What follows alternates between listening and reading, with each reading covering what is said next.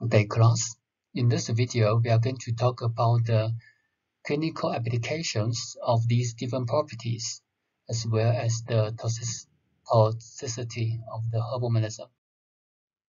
The clinical application of the properties and actions.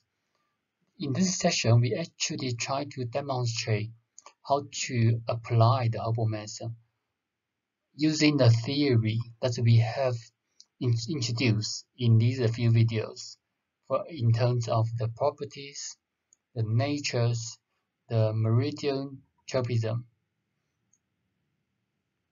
For example, this example we have mentioned before, 黄芩is cold and bitter, 黄连 also cold and bitter, 黄柏 also cold and bitter. So cold herbs can clear heat. Bitter herbs can dry dampness. These three herbs are all cold and bitter, so it can be used in the damp heat syndrome. But how to identify, how to choose which one to use? You're going to identify the location of the diseases. If the damp heat in upper jaw, such as the coughing blood, or the asthma due to damp heat in the lung, then you will use 黄芩. If the damp heat accumulates in the middle jaw, for instance, in the stomach or intestine, the patient may present with diarrhea or stomach ache or abdominal pain. And in this situation, if due to damp heat, the patient may also present with a red tongue with greasy coating, then you may use 黄连. If a patient presents in the lower jaw, such as difficult urination or painful urination due to damp heat, then you can use 黄柏. So this is related to the kidney or bladder. That's because these three herbs, they have different tropism to different levels, the three jaw, different levels, or different meridian. So we might have a very similar question. Remember that when we study the central differentiation, some students ask me, which one should we use when we see a patient? Which differentiation method? The 8 principles, the 脏腑 organs, the meridian, the 6 meridian, the 3 jiao, the 4 levels. We have studied a lot, but which one should we use? Same as here, we have studied the natures, the property, the 5 levels, the meridian tropism, according to the 3 jiao to the 4 levels. Which one should we use? These are actually same question as the syndrome differentiation. We cannot separate them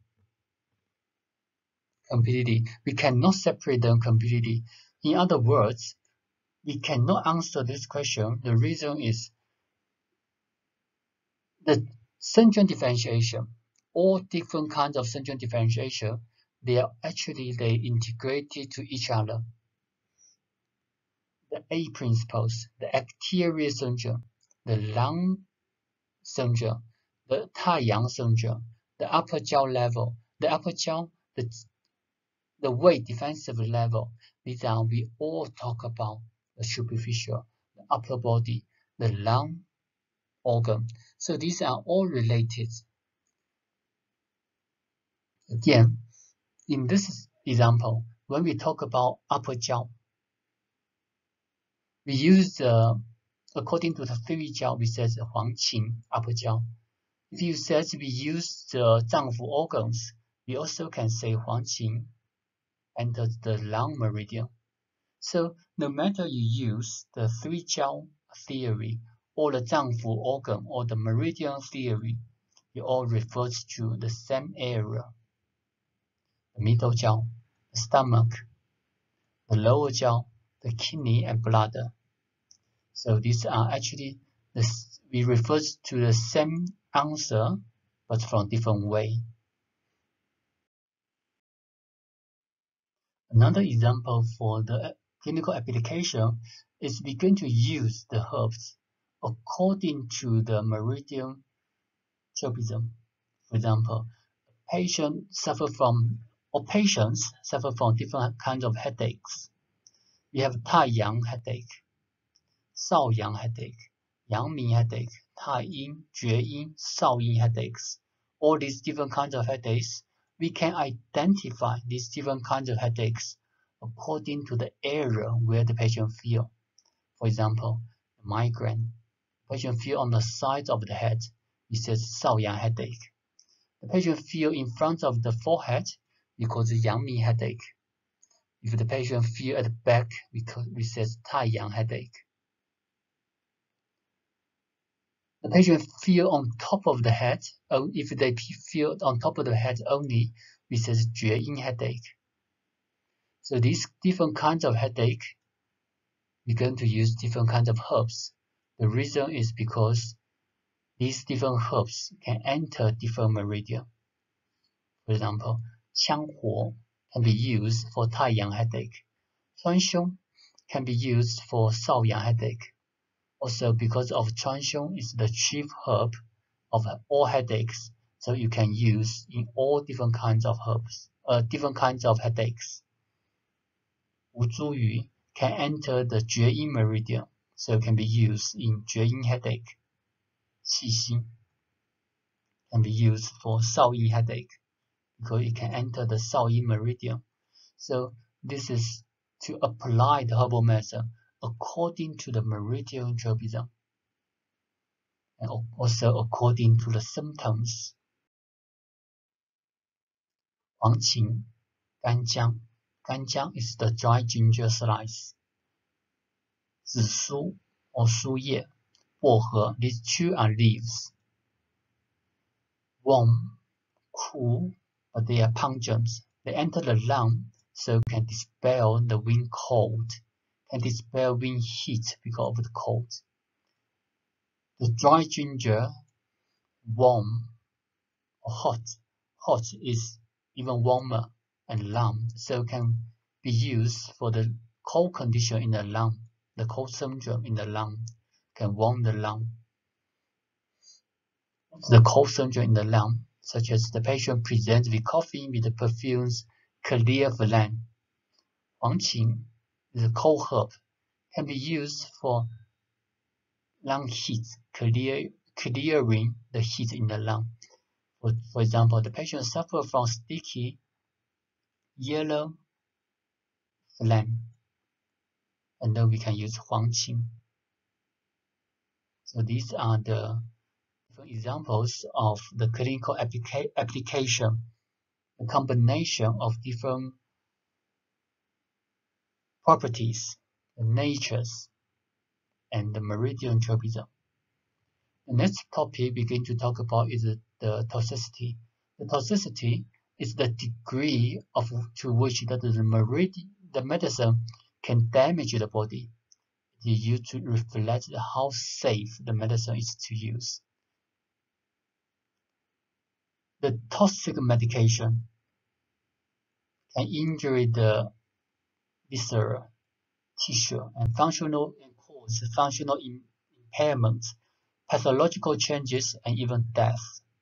So we actually try to avoid or try to control the toxicity.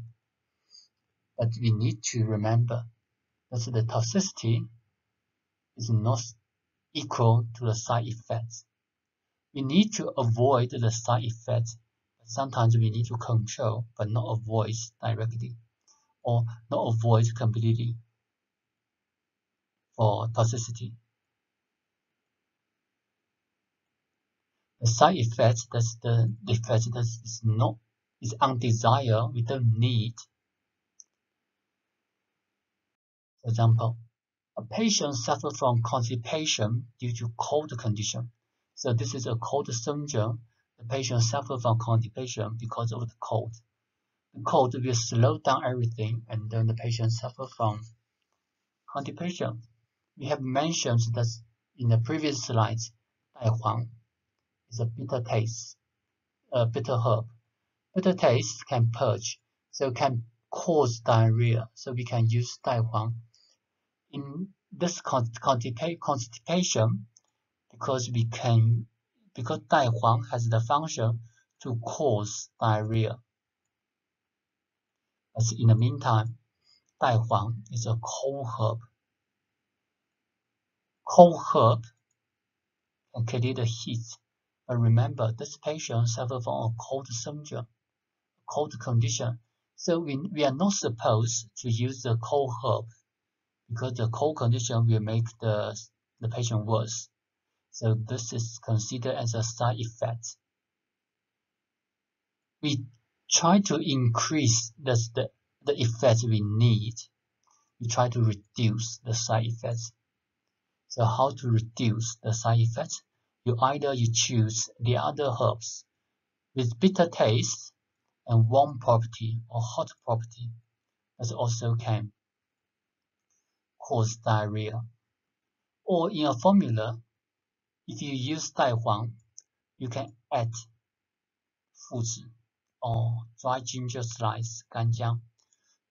These two are warm, so it can balance the coldness. So in this situation, the coldness can be balanced by these two herbs. So you can prescribe in one formula, and then you keep the function of the bitter for the diet for the constipation. So that's how to reduce the side effects. So this side effect is not toxicity. The side effect only refers to something we don't need and we don't want. Toxicity, for example, foods has a component of aconitin. The aconitin is the effective component. So in order to perform the function of foods, the action of foods, we need a aconitin. But remember, aconitin is also the toxic component. So in this situation, we need to limit the amount of aconitin. That's how to use foods safely. The processing method of the foods is very important. The quality control of foods also very important to limit the aconitin, to limit the toxic components, although this is effective components. So from these two examples, you will understand the difference between the side effect and the toxicity. The toxicity may be the side effect, and it may not be the side effect. In this situation, the toxicity is not the side effect, it's still the effective component, but in order to use this herb safely, we need to limit the toxic component. So that's the difference between the side effect and the toxicity. The factors affecting the toxicity. Dosage. For example, when we use the foods, we use a large dose, 30 gram, 60 gram, 120 gram, 150 gram, even 200 gram. When you increase the dose, in one formula, you're going to increase the toxicity. So that's very important to have a safe dosage in one formula. The correct herbs according to the syndrome. If a cold syndrome, you use a cold herbs. That's the wrong herbs. So that also can cause either side effects or in some even worse situation, it can cause toxicity. The species. At the beginning of the general introduction, we have introduced the different modalities of the Chinese materia medica. That's one focus on the species cultivation, the growing and the species of the herbal medicine. The species is very important. Some species have the toxicity and some they don't. The quality of the herbs also very important. When in future when we talk about the authentic herbs, that's the quality. The processing methods, such as the foods we mentioned in the previous slides, the raw foods and processed foods. In the clinic, we will use the processed foods, and also when we cook the decoction, foods must be decocted first for half an hour, and then you add the other herbal medicine. So the processing method, how to limit the toxicity, how to limit the toxic components in one single herb, is very important. The administration method, the compatibility we're going to discuss in future. This is also very important. How to avoid use the herbs that you should not use together, otherwise you will create or enhance or increase the toxicity. So we need to think about the body constitution of the patient. A weak body constitution, you might rather use a low dosage or less toxic component herbs. Other factors may affect the toxicity, such as overdose, counterfeit medicine, so the fake one, mistakes in the processing methods, mistake in preparing decoctions, mistake in diagnosis, etc. So these are the general introduction on the clinical application and the toxicity. Thank you for your attention.